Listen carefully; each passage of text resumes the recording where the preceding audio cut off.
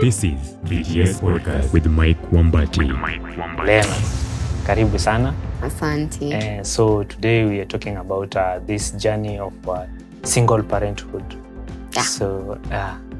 So how has your journey been being as a single parent? Okay, the journey is not easy. Yes. It's not easy kabisa. No. Iko na challenges, iko na ups and downs. Yeah. So at what age did you become a single parent? I was 21 years old. Yes, 21. 21. So all along umekuwa ukimlea wewe mwenyewe ama you've been getting the support up and there? My parents come through for me like so much. Wanakuanga there for me cause kama sisi ni wao wanakana, you see. Wanakuanga there for me. So along this period, like tunapata a parent, a single parent, like akiparent for so long, kuna that single parental syndrome huwa inamshika. So sijui kama wewe umekuwa affected? Okay, single parental syndrome. Yes. Unamaanisha na nini hiyo? Like anakuwa comfortable na hiyo environment ya kwa a single parent, like hataki kutoka hapo. Okay, unajua what happens? Yes. Ukisha kuwa single parent and you make to raise this child alone, mostly ukiwa dem, unakuanga na ile ya you don't need another man cause a lot will happen ukwe that single parent. Haikwangi decision ya mtu kukuwa single parent. Unaona, kuna ile shit ili happen ikakulead ukuwa single parent. You see, so on my situation, like for me kama saizi, sisi taka mtoto mwingine. It will take time for me to give birth to another kid. Unaona, first of all nile huyu cause sijui, unajua unaweza zalia mwanaume mwingine and then ubaki tena ukuwa single. You see, na sasa utabaki tu na watoto wawili na tunameangwa mtoto ni wa nani, ni wa mama. So meaning you are affected. Yeah, acha niseme I'm affected cause saizi sizitaka kubeba mtoto mwingine. Yeah. So alafu tena being a single parent, I'm a single mother, you find that in attract mostly the lazy boys around. Has it happened to you?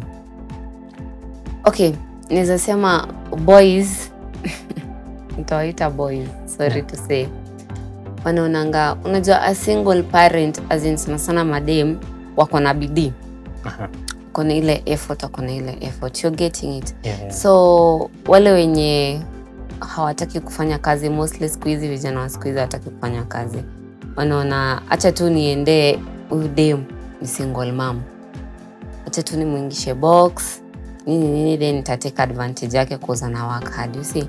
And then na sisi ma single mom, I don't know issue inakuanga gani, wengi wao wanakuanga led na love very easily, as in cause they want your comfort. Unaona, they need the comfort since wako peke yao, like we are always so alone. Unaona, juu it's very hard dem kuambia boy niko na mtoi, juu sijui utachukulia aje. Unaona, and mostly sasa hao vijana wadogo wanataka huyo dem mwenye ako na mtoi, juu anajua atampa pressure, atamwambia ni buy this and this. Unaelewa? Kwako imekuhapenia mara kadhaa ama? Kunihapenia hiyo story. Yeah. A lot of men, sitakudanganya, a lot of men wako kwa DM, but inafaa ujue point yako iko wapi kwa your child, right? Yeah.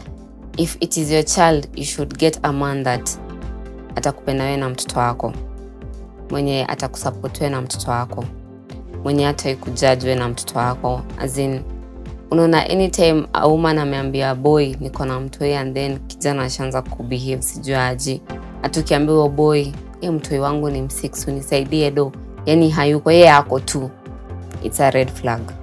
So dem anafaa, kama ni single mama, anafaa tafute tu ule kijana mwenye atamsaidia.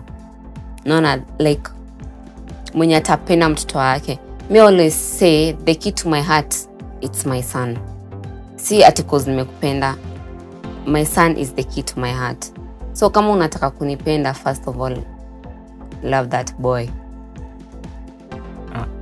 Being a single mother, wewe ni kitu ulikuwa umeaje expect like wakati una grow up, ni kitu yenye ulikuwa unatarajia like I'll be a single mother? No, it wasn't something nilikuwa nataka, cause okay, this is a sad story. I was raised in a family where kuna baba na mama. I'm the firstborn in a family of 3 girls. So my younger sisters ni wawili. Na tumelelewa na baba yetu, despite the hardship, everything inakujanga kwa familia, unaelewa. Tumekuwa na baba yangu all the time. And I didn't expect kuna ile time nitaikuwa ati nalea mtoe peke yangu. Ati nitakuja nikuwe single mom. Si kitu naweza jivunia, cause I really fought hard to gain the strength ya ku accept that nakuwa single mom. I really did, cause I fought for that relationship.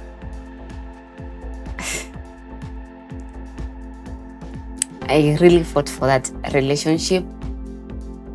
Now I tried to put things together, but the guy didn't want. No.